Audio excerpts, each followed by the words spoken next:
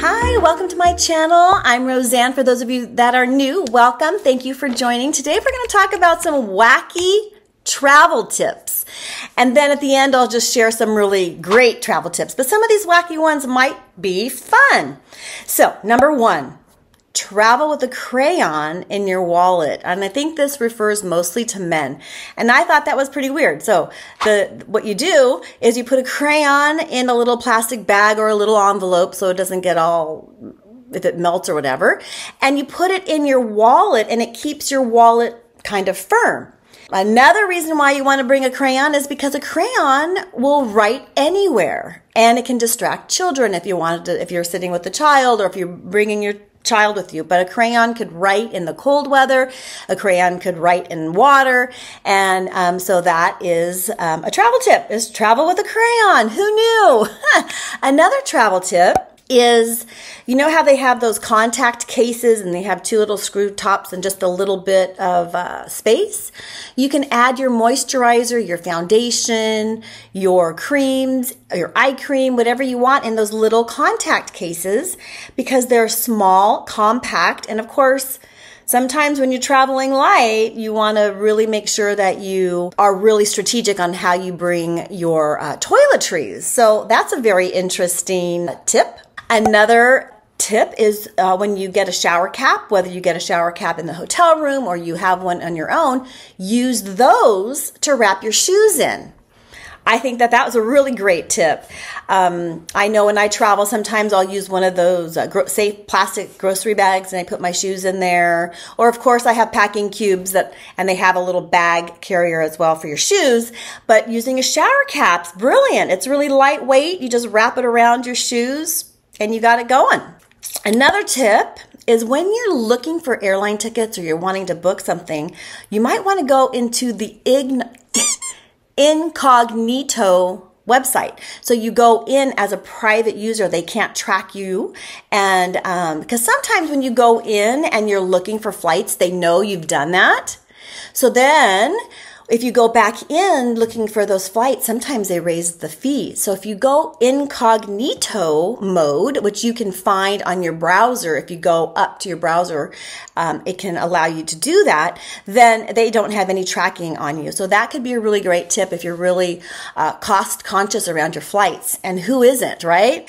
And when you're packing, and if you don't have packing cubes, you can roll your clothes. If you're really careful folding them and you roll them, they will travel nice. You can fit everything in there and you can hopefully not have as many wrinkles. Another tip, bring a pillowcase. So with that pillowcase, you can, put your jackets, you can put some extra clothes in that pillowcase and use it as a pillow on the plane. You can cover the pillows at the hotel. There are a lot of things that you can do with that pillowcase. Another really great tip is to bring your own towel because you never know if you're going to go to the beach or you need to have an extra beach towel, and you can buy those microfiber towels or the ones that are really thin and they dry quickly, and that would always be a great advantage to have. The one time I didn't bring one, I needed one. So it's always nice if you can fit it into your suitcase to bring a little microfiber towel that will dry really fast. Another tip that was pretty interesting is if you want to bring snacks on the airplane, which of course you can, and you want to bring food that needs to be chilled, you can freeze a sponge. Just get a sponge, add some water to it, rinse it, squeeze it out, put it in the freezer, and then it becomes a little ice pack without water, and you can keep your food chilled as you're going on to the airplane. I thought that was a really brilliant idea. The last one that's kind of interesting that I would never have thought of is if you're carrying expensive equipment such as a camera or something that you are traveling with that's expensive and you want to protect it, throw some duct tape on it as if it were broken.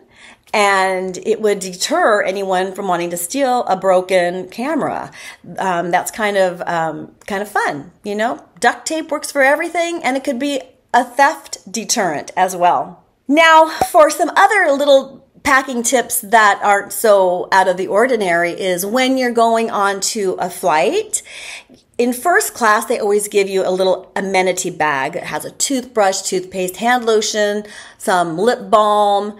It can have some socks and an eye mask, but you can make your own. You can get a little makeup bag or whatever and add your own products to your bag. And so you have your own amenity bag when you're not sitting in first class. And I do that as well. Of course, it's really important if you're going on long flights to wear compression socks. Those are really helpful. I started wearing compression socks. I bought the merino wool ones because I get really hot. And so I was thinking that maybe the merino wool would be a little better in regulating temperature. And it did. And it was really comfortable. And I did not overheat wearing those socks. Use packing cubes because those are really helpful, especially the ones that compress nicely. You can fit more stuff into your suitcase.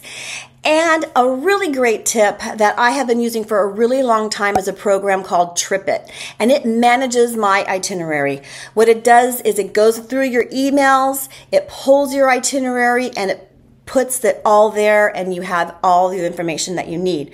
What's super helpful also is when you're on, you have a flight, and you have a connection, and it manages all of that, and it's easier to read than the airline app. Of course, you still want the airline app because you want to get notifications, but TripIt will notify you of changes as well as managing all your itinerary, your rental cars, your hotels, your excursions. If you have an email confirmation, it'll pull it into your TripIt app, and it's really fabulous. And I think one of the most important travel tips, and as I was researching and looking around at traveling, I found this one line that really sums up traveling. And it's the best tip ever. And this line is, just don't care so much about the things that go wrong. It was said a little bit differently when I was reading it, but it's just like, just don't be so tied up with the outcome of the experience. So plan for things to go wrong, maybe plan for delays, plan that, this traveling might, go this way or this way. Just be a little adaptive, be resilient to the problem, and just go with the flow. That's the best travel tip at all, because you don't want to have to deal with the stress. The stress of traveling is created because of the frustration, about the time delays, about, all of those things. So just don't care about the outcome. Just don't care.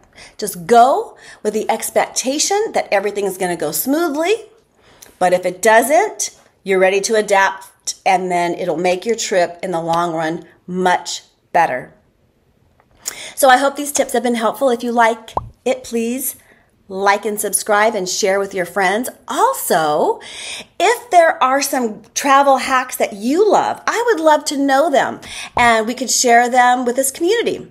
So take care, and don't forget to go in my description below, and there is a link that will take you to a to-do list for traveling and a packing list, and those will be really helpful as you plan your next trip.